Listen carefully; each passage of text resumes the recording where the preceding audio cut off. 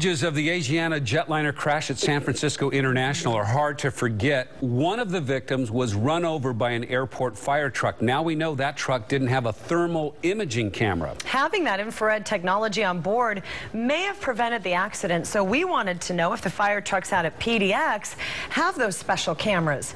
Tim Becker looked into it. He joins us live from PDX with the answer. Tim?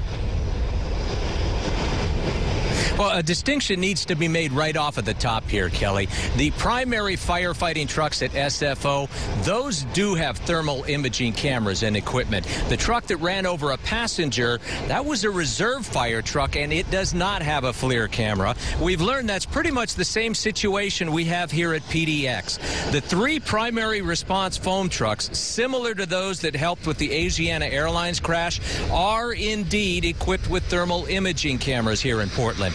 They also have two reserve trucks, and they can use those if one of the primary trucks isn't working. But see, those two, like SFO, do not have cameras. That said, the PDX fire and rescue crews here do have a number of additional handheld units. Those are available to them as well. We've learned aircraft rescue firefighting trucks are using the technology more and more today. The Wilsonville-based FLIR company has a number of different cameras that are used by airport firefighters.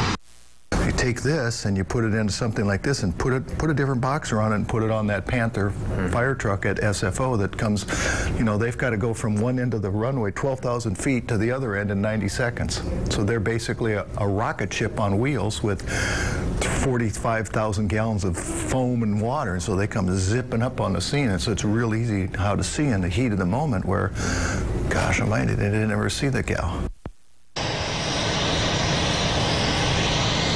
Airport trucks use FLIR cameras for other things as well. Hot brake checks, for example, and to monitor jet engines and spot any anomalies in emergency situations.